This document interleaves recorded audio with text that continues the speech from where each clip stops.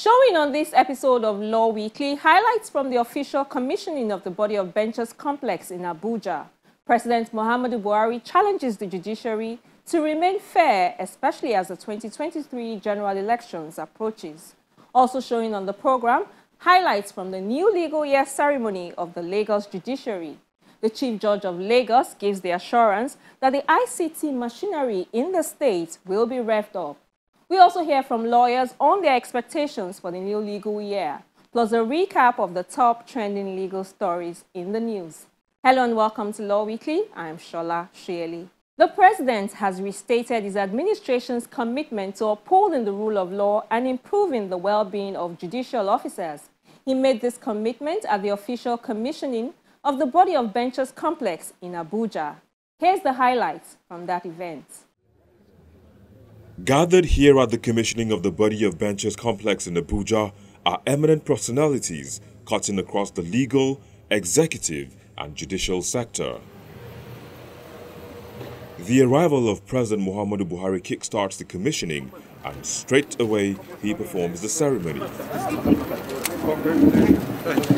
The chief host, the chairman of the Body of Benches, Chief Wale Olanipekun, takes his guests down memory lane. He describes the edifice as a national monument and explained the importance of the event to the future of the legal profession, while commending the efforts of the Body of Benches for their doggedness and sacrifice. Today's event represents our onward journey to a society that centralizes the power and privileges inherent in the rule of law, and a reaffirmation of our cooperative steadfastness to the ever-abiding credence of institutional continuity and sustainability. I stand here on behalf of the Body of Benches to applaud the tenaciousness of purpose, the potency of a mutual allegiance, and an unswerving audacity which dates back to several decades. The Benches complex, which had just been commissioned by Mr. President, is but part of a unique blend of aspirations which took root exactly 30 years ago. The idea of a Benches complex was mooted in 1992 when Shibankale Oki, Senior Advocate of Nigeria, was chairman of the Body of Benches. The turning of the sword and groundbreaking ceremony was performed exactly on 28 November 2008. Construction work commenced in earnest, and the ultimate result is this magnificent and befitting project. So much time, talents, and treasures have been invested into this edifice. And when I recall the very stretch of sacrifices made to the realization of this unique facility, which is a national monument, my reaction is best captured in the words of the world-acclaimed bard, William Shakespeare, when he said, "I can no other answer make but thanks, and thanks, and ever thanks." He also reiterated the need for the independence of the judiciary. This Benches complex, Mr. President, consists of a 3,000 seating capacity auditorium, a 240 seating capacity meeting room, a 1,000 seating capacity banquet hall, a 1,000 capacity multipurpose hall, committee meeting room, offices for secretarial staff, library, and a courtroom for the Legal Practitioners Disciplinary Committee, amongst others. I say, to God be the glory. Mr. President, sir, this unique occasion affords me a golden privilege to reiterate our earlier calls for a more virile and independent judiciary. There is no gainsaying the fact that our Constitution thrives on the doctrine of separation of powers, ably propounded by the French political philosopher Baron de Montesquieu since 1748.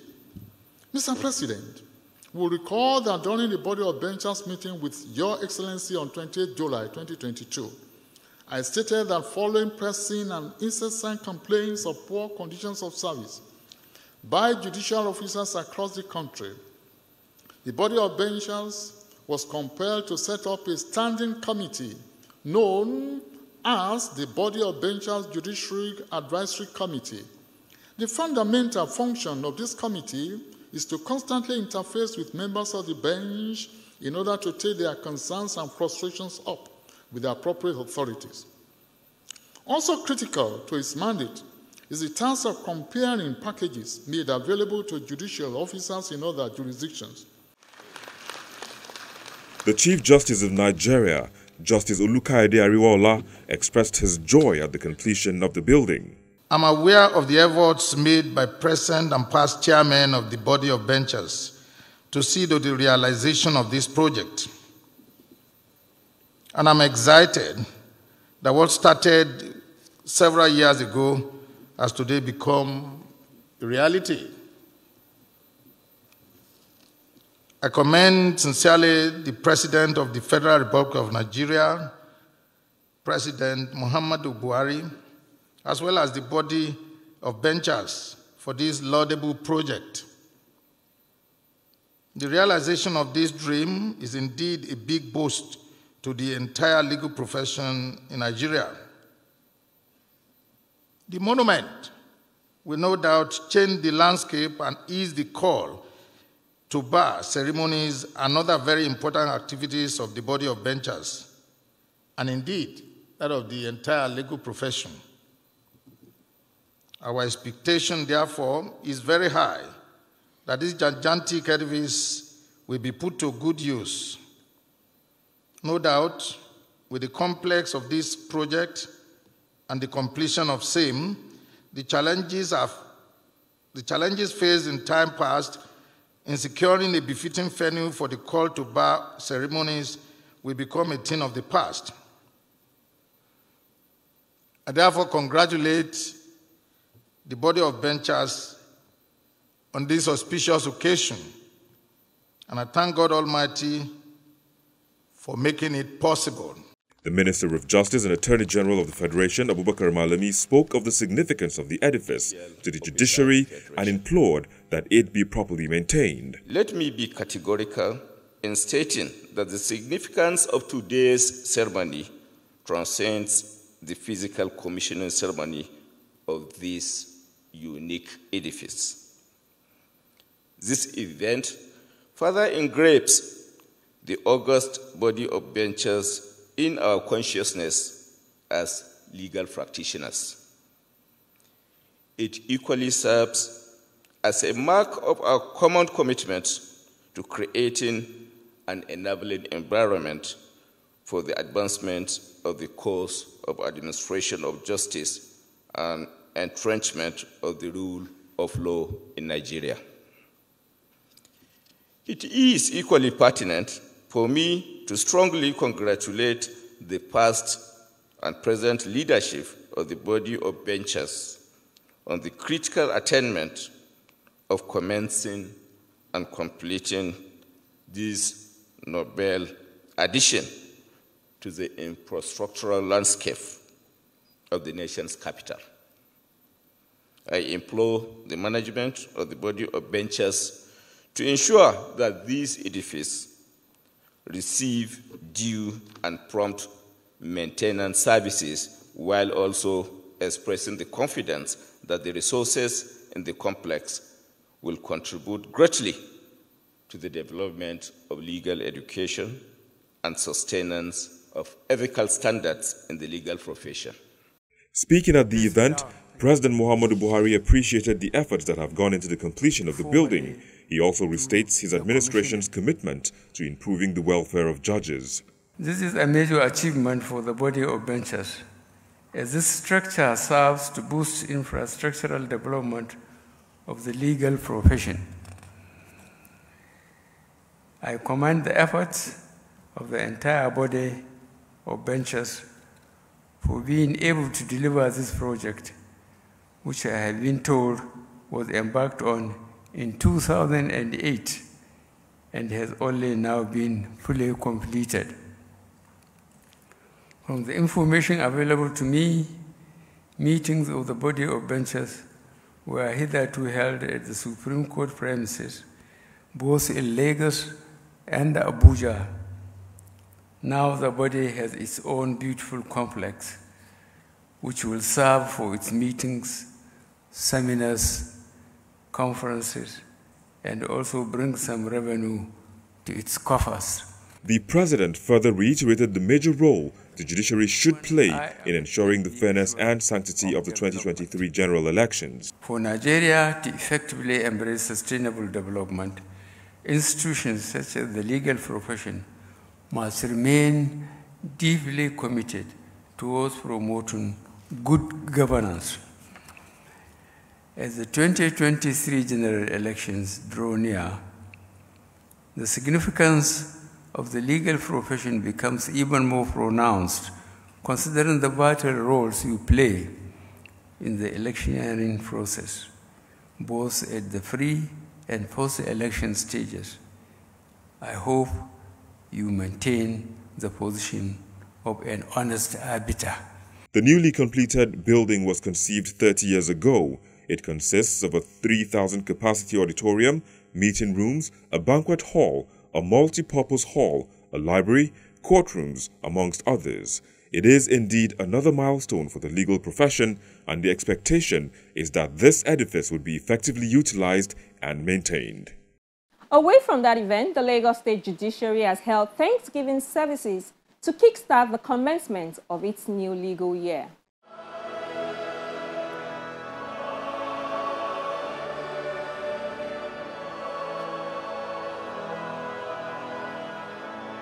The simultaneous Thanksgiving services were held at the Cathedral Church of Christ, Marina, and the Central Mosque, both on Lagos Island. The Chief Judge of Lagos, Justice Kazim Alugba, leads other judges, magistrates, lawyers of the Muslim faith, and their invited guests into the mosques for prayers. And after prayers, the gathering listened to different speakers who encouraged the judicial officers to continue to deliver justice without fear or favor. The Chief Judge used the opportunity of the celebration to appeal to the State Governor, who was represented by his deputy, to prioritize the reconstruction of the burnt Igboshere High Court. The Igboshere Court was burnt down in October 2020 following the hijack of the NSAS protest by hoodlums. Justice Alugba lamented the destruction of the court, noting that it was a monumental edifice that must be revived. The Deputy Governor, Dr. Bafemi Hamzat, explained that a trust fund had been set up to rebuild public structures destroyed during the violent protest. He promised that the reconstruction of the Igboshere High Court complex will be the first with the fund.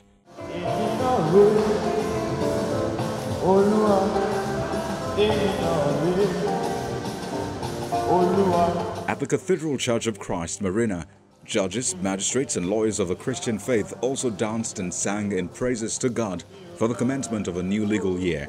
The Bishop of the Diocese of Lagos West Anglican Communion, the Reverend Olushola Odedeji, in his sermon encouraged the Lagos State Judiciary to uphold truth and justice at all times. And after the Thanksgiving services, proceedings moved to the main arena of the Tafawa Balewa Square, where the Chief Judge inspected the ceremonial guard of honor as part of activities to mark the commencement of the new legal year. In his interview with Law Weekly, the Chief Judge spoke more about the impact of the burnt court building on the judiciary. Honestly, anybody who knew that edifice will know that we have lost something that is irreplaceable. We can only copy what was there. We cannot put exactly what was there back there. And then a lot of suffering that the judiciary has had to go through as a result of losing that place. You can imagine a complex that owes about 40-something costs, losing such a place.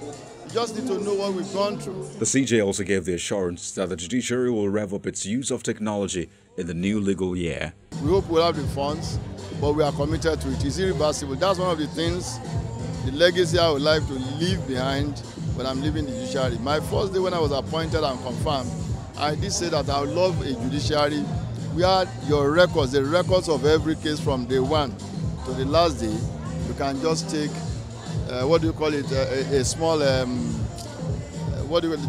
a disk. It's not this, the flash drive. You just take a flash drive of it and you are holding the entirety of your case up to judgment. That's what I dream of. That's what we are working towards. And I know by the grace of God we should be able to achieve it. Legal practitioners have been speaking about the challenges confronting the judiciary and their expectations for the new legal year. We have the views of a few of them up next. Inadequate funding of the judiciary, congestion in courts, lack of infrastructure. You have so many of them. You recall that the president or the new CJN has set up a new agenda. And by that new agenda, everybody is hopeful that a lot of all the issues that have plagued the judiciary before now will be addressed. If you look at the salary of a judge today, for the state high court, maybe about 500,000 naira. And for the federal high court, maybe 600,000 naira. Convert that to dollar, because they go to the same market. And then you will be able to appreciate the problem besetting that sector. The challenge that I always see has always been one and the same.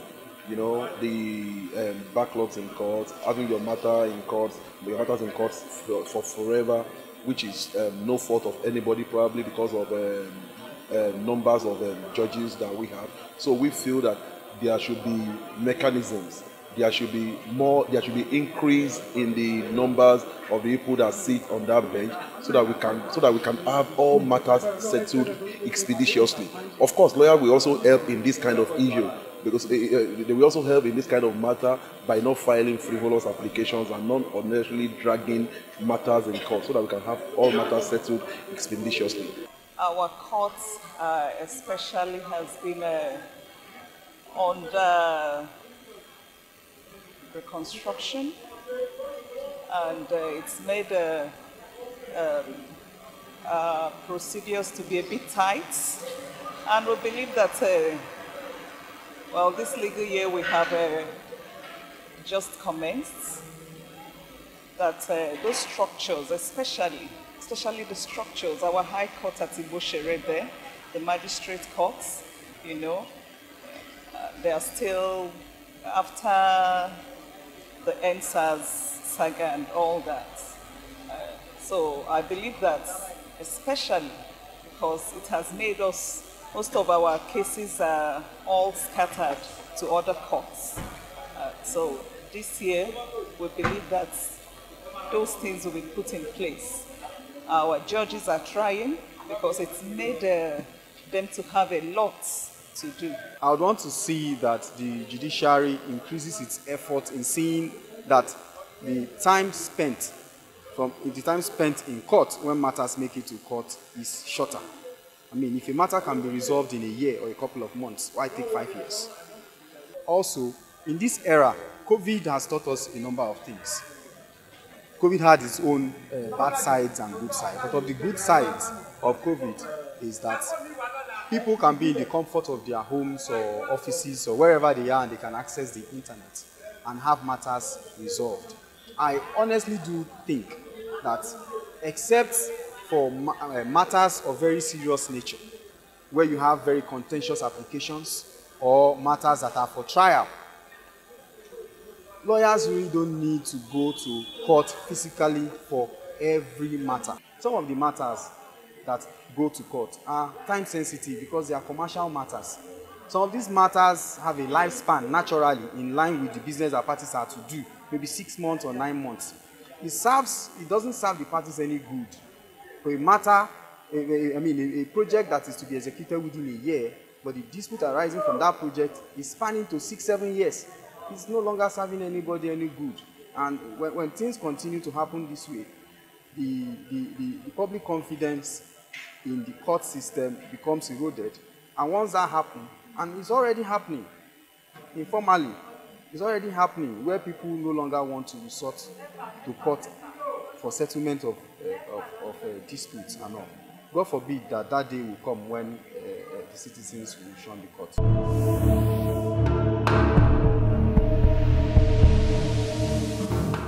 On the home stretch, let's bring you a recap of some of the top legal stories in the news. We begin with the report that the Supreme Court has finally laid to rest the controversy surrounding the July the 16th People's Democratic Party governorship primary election, as the court upheld the candidature of the Osun governor-elect, Senator Ademola Adeleke. The court dismissed the suit instituted by Mr. Dotun Babayemi, a former governorship candidate of the party in the state. The five-man panel led by Justice Amina Augi gave the judgment on the grounds that the court lacked the jurisdiction to entertain the appeal as the plaintiff filed it out of time. From the Apex Court, we move to the National Industrial Court in Abuja, which has struck out a suit instituted by the president of the National Association of Nigerian Students, Umar Farouk Lawal, asking the Academic Staff Union of Universities to call off their 7-month-old strike and return to school. Lawal had instituted the case on behalf of himself and the student body. Justice Polycarp Hammond struck out the suit after Lawal's counsel, Debo Ikweson, withdrew the suit on the grounds that the student body is challenging his position as president of the association. Staying in Abuja, but this time with the Federal High Court, Justice Ahmed Mohammed has ordered the arrest of a British national, James Nolan, for jumping bail and failing to appear for trial. Nolan, a director in the Process and Industrial Development Limited, P&ID, is standing trial alongside Lurgi Consult Limited and others in a money laundering case to the tune of $9.6 billion. At the Federal High Court in Damaturu, Yobe State, Justice Fadimatu Muritala has declared Bashir Machina as the rightful candidate for Yobe North Senatorial District under the party of the All Progressives Congress. The judge held that the purported primary election, set to have held on June the 9th, 2022, and won by the President of the Senate, Hamid Lawan, was invalid. Justice Muritala also ordered the party and INEC to recognize Machina as the authentic candidate and winner of the primary election. From Yobe, we move to the Federal High Court, Lagos, where Justice Daniel Osiago has permitted the Labour Party and its supporters to hold its Obidati 23 Forward Ever rally on October the 1st, but ruled against their convergence at the Lekki toll gate. The court also directed the Inspector General of Police Usman Baba and the Lagos State Police Commissioner Abiodun Alabi to ensure compliance with the order. The court made the order while ruling on a motion for injunction brought by 10 plaintiffs who are asking the court to, among other things, restrain the Labour Party, its presidential candidate, Peter Obi, his running mate, Dati Baba Ahmed, chairman of the party, Julius Aburi, and their loyalists from holding the rally. And we round up with the report that the trial of Andrew Nice Omini Koron, a BRT driver who allegedly raped and murdered a 22-year-old fashion designer, Oluwabamiche Anyowola, has continued at the Lagos High Court, sitting at the Tafawa Balewa Square. The court listened to the testimonies of 2 witnesses, the deceased brother, Abegunde Anyowola, and a bank official. The deceased brother narrated the search process for the deceased, the discovery of her death, and why he points fingers at the defendant.